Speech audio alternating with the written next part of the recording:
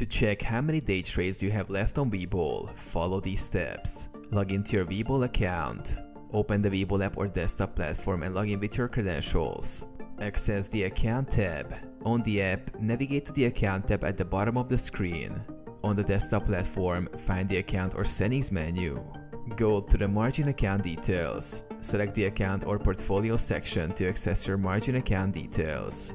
Day trading limits are relevant primarily to margin accounts. Check Day Trade Limits. Look for a section related to day trading or trading activity. Webull typically provides a summary of your day trading activity and remaining limits in this area.